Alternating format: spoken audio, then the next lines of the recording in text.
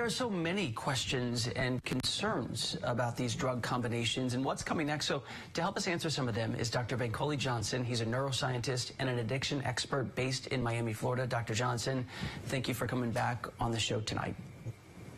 Thank you, and Happy New Year. It's great to be back. Happy New Year to you. Help us understand, if you could, the role of fentanyl, which has been clearly on the uprise, and also these tranquilizers for drug users, just so we can kind of understand why they're coming and not going away, why it's so pleasurable. What do you feel when you take them? Well, fentanyl, as you know, is a synthetic opiate, and it's actually one of the most potent and powerful opiates you can take. It's often used in hospitals for pain relief, and because it's powerfully addictive, people develop, if you like, a craving for them, and it becomes habit forming, and then they start to look to get this high again. The difficulty you have with all opiates is that the first time you take it, it gives you an amazing rush and a hit. The second time, it's not so great, and the third time, it's not as great. So people tend to up their dose all the time to try and get the same buzz, or basically get back to where they were with the buzz. And so they keep, as the saying goes, chasing the dragon, and this creates the great craving for fentanyl. Dr. Johnson, when we look at these graphs, but more importantly, when we hear these stories, this is bigger than fentanyl supply. It's bigger than pills or tranquilizers. It seems there's something deeper here right now. Deaths keep climbing, even though we know about the dangers. How do we treat that, the deeper layer, not just chemicals?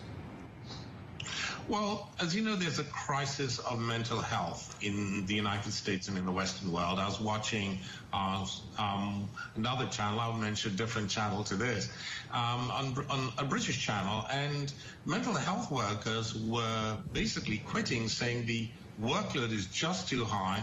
There are other resources to be able to help individuals. And now I think we went from a pandemic to basically a tridemic. The tridemic is the pandemic of COVID, the pandemic of alcohol and drug abuse, and the pandemic of mental health issues. So we have a tridemic going on. And what is happening with our tridemic is we have not really thought through that all the problems that are going to ensue after we are able to suppress COVID, hopefully in a year or two, are going to be mental health issues. They're going to be neurological issues. And people are going to feel more and more disenfranchised and disabled by having had COVID. And so it's not possible for us to grapple this problem without addressing mental health issues. And I think that's what you are terming the underlying, how can we actually get to grips with the nation? These new overdoses that we're seeing, they're of mixed substances. It's an opioid plus other stuff mixed in there, which they say is not quite as simple to treat. You can't just stick, the thing in someone and they come right back to life. Are there any practical pieces of advice like parents or loved ones should watch for to know, okay, this is different. If I give them naloxone, it's not going to bring them back? Anything that would differentiate? Well, as you know, most drugs that are sold on the street are mixed drugs. They're either mixed with some kind of benzodiazepine or mixed with some kind of tranquilizer, and then the opiate is mixed with this. And this is done to prolong the effect of the opiate. And so you can actually give a slightly smaller dose of the opiate and I suppose make more money by doing that. And the person comes back to you because they have a longer effect.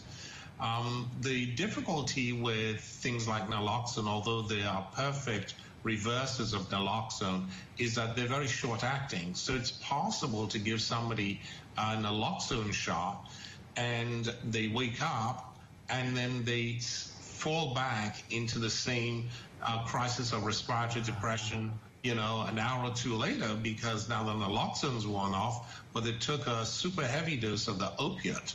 Naloxone is not treatment for opiate addiction. The treatment for opiate addiction is medication-assisted treatment. It is seeing your doctor or your psychologist. It is working through the issues and making sure that you get better in time. It sounds like the bottom line there is, if you're worried about yourself or others, always probably call 911, always seek medical attention.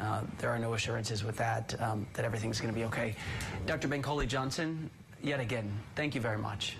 Thank you, and have a great year.